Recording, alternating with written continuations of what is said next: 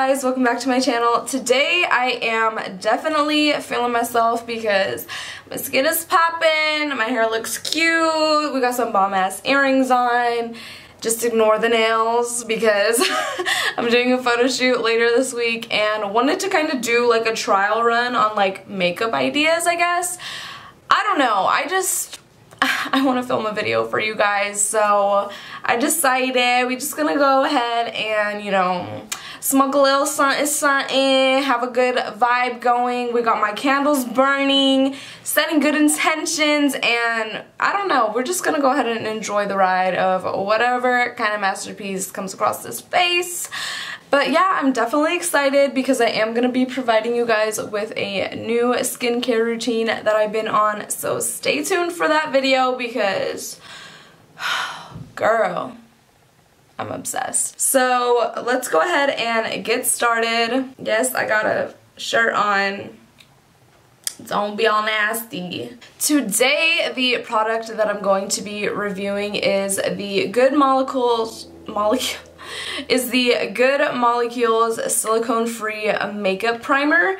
Well, priming moisturizer. So, honestly, I never heard of their brand until they reached out to me, but I guess they're associated with Beautylish, so I've definitely heard of Beautylish before, but basically this is just their skincare brand, and they have sent me so many products. I honestly am living for them. I haven't tried all of their products that they sent me just because my dermatologist didn't recommend certain ones, but today this is what we are going to be reviewing from them, and it is their silicone-free priming moisturizer by Good Molecules. So this product claims to be formulated with shea butter, macadamia seed oil, a plant-derived silicone alternative to deeply hydrate, smooth, and nourish the skin. So that's interesting. Basically what it says on the directions is to gently massage onto cleansed skin.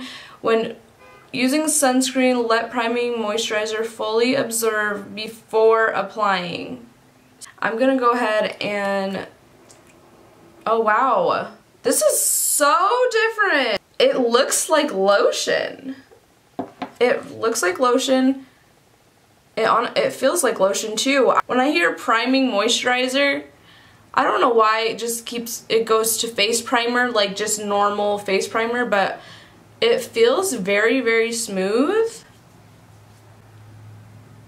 And it doesn't have any type of smell to it, which is honestly refreshing because I don't really care for products that have like a lot of fragrance in it. This honestly feels really, really nice. I'm going to go ahead and try it on my face. I think I'm going to start with 1.5 pumps. I mean, I was going to say 1, but I kept going. So, alright, so, oh my god. Oh, it feels so good. Like I said, there's no smell to it. It's so weird, but it's so nice. Oh my god. So with my skin, I feel like I get really oily around these areas right here. So I just went ahead and added a little bit more of that priming moisturizer right there. Wow, this is really nice. And I'm just gonna apologize right now in advance if I am looking every which way in this video because I broke my beauty mirror and your girl is struggling to be using these little handheld ones while filming, so I'm gonna go ahead and start off with foundation. Honestly, I always start my routine like this with my foundation first. I don't know, I tried doing it the other way, which I feel like the other way makes more sense because if you're applying your eyeshadow and it like drops down, you don't even have foundation on yet and you're good to go. You just wipe it off, you know what I mean? But I don't know, I think for the longest time I've just always done my face routine like this. I really have no idea.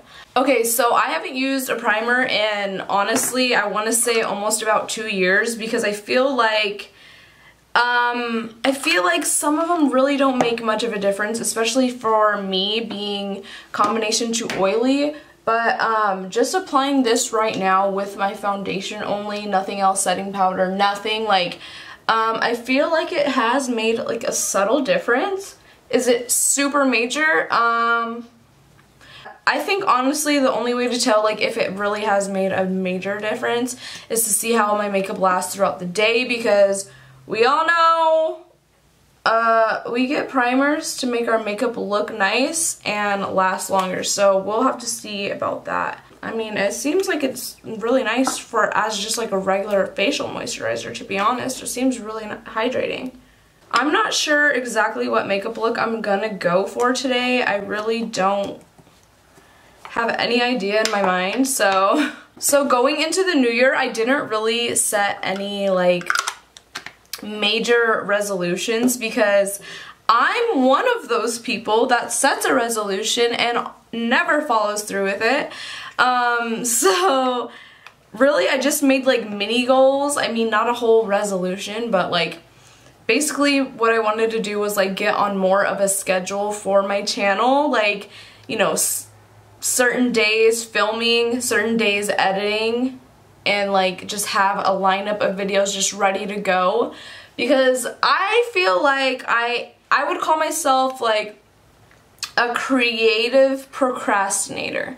Like, I have so many ideas on my board for YouTube content, and then by the time I get around to it, I'm like, oh, I guess it's not gonna like do good, or you know what I mean? So my main goal this year was just to be more organized for you guys, get out content that you guys want. And I do know you guys miss my wig reviews. I am going to be filming some reviews for you guys soon. Trust me on that, because your girl misses doing some wig reviews too, but I don't know, it kind of just got in too much of a routine for me. Like, I don't know, whenever something is just too much of the same, I just cannot handle it. I can't. I need variety in my life. I cannot. I feel like more of a robot or something when I'm trying to like just experience something new in life. I have no idea what I'm talking about, y'all. Like, I really don't. I just looked down at my fucking shirt and there's so much powder.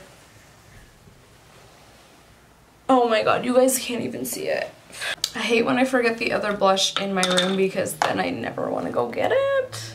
Back to what I was saying, I didn't set any like specific New Year's resolutions besides getting like more organized with my channel. I want to grow fast. You know what I mean? I want to be in a little townhome or something for my little Willow to run around in a backyard. So anyway, I'm definitely excited for that Self-Care Sunday series, because I feel like it's just like a breath of fresh air from the wig reviews and all that other stuff. So if you guys set any New Year's resolutions, let me know down in the comments what they were and if you guys have actually stuck to them.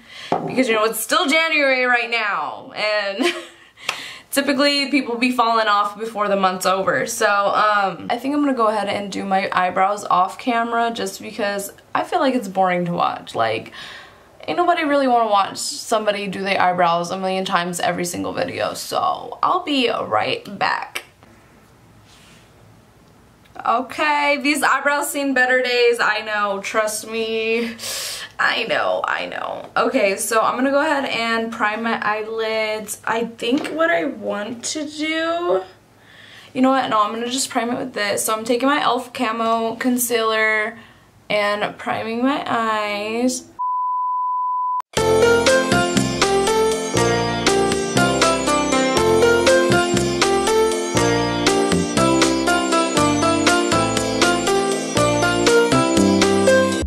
Alright, starting off, I'm dipping into the Masquerade palette in the shade Burkina and applying that to my eyelid in the crease, and we're going to bring it out all the way towards the brow.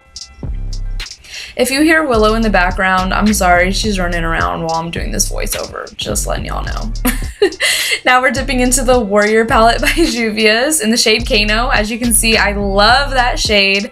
I honestly feel like I use it every single day, like no matter what look I'm doing. It just makes everything blend out so effortlessly, and I feel like it looks really good on my skin tone. Now, using the e.l.f. 16-Hour Camo Concealer in the shade Fair Warm, I'm gonna go ahead and start carving out to my eyelids. This part can be, I'm not even gonna lie, it can be intimidating, especially for a beginner, just because you have to be kind of precise with it. But just take your time, follow the natural curve of your eye, and also don't be afraid to go back in and fix things up. I mean, I had to go back in and make everything symmetrical because, girl, it was a little wonky. Now, for the sides, you can use tape, but I didn't have tape, so I just drug that concealer all the way out as well. And then started going in with Amina and adding some more dimension back into the eye. And then I went back in with Kano as well. Trust me, you just want to, you know, just take your time and add some dimension inside of that eyelet. You know what I mean? You know what I mean? And I really wanted that line very, very sharp and nice and pigmented and metallic. So I went in multiple times with Amina and really lined that lid. Now, I realized I needed to make this pop even more, so I took a damp brush and went in the shade Moremi and added that to my inner corners as well as the very edge of that line that we carved out as well. I feel like this really, really made a difference because it was brighter and it had more contrast to the look. You know what I mean? You know what I mean. So we're gonna add that to the bottom lash line as well. And I noticed this look was still kind of flat, so I went in with my Androgyny palette with Dominatrix and added that to my inner corners and my bottom lash line. Now, with my winged eyeliner, I just followed that line that we originally carved out with that concealer, and honey, it was so easy, let me tell you. Next time I do this look, I am definitely gonna use tape just to see if I could get something even more dramatic. But using my Seyeren Beauty lashes in the style Flower, we're gonna go ahead and just amplify this look, y'all. I'm telling you. These lashes, I included this clip just to show you guys how easy they were to put on. And look at that difference. Oh my goodness. I cannot get over it. This was the first time trying like a 25mm lash, and let me tell you, I was just living for it. I don't think I can ever go back to like basic lashes ever. Like, I'm serious. Now for the lips, I just did like a nice neutral color and added a gloss, and then you can see on my face as well, I added some faux moles or freckles. But honey, we ended it with the Fenty Beauty, and let me tell you, I was just obsessed with this look. Overall, I really didn't know what I was gonna create, but I fell in love with it. Alright guys, that is it for today's video. I hope you guys enjoyed it. I had a lot of fun doing it. I know it started off as me talking and then it went over to a voiceover, but hey, I wanted to jam out, listen to some music. But anyway, I hope you guys enjoyed this video. If you guys want a tutorial on how I got this hair, honey, then go ahead and comment down below because I'm ready to show you guys how I got this cute ass style. So thank you guys so much for watching. If you liked this video, don't forget to leave me a thumbs up, and I'll see you in the next one.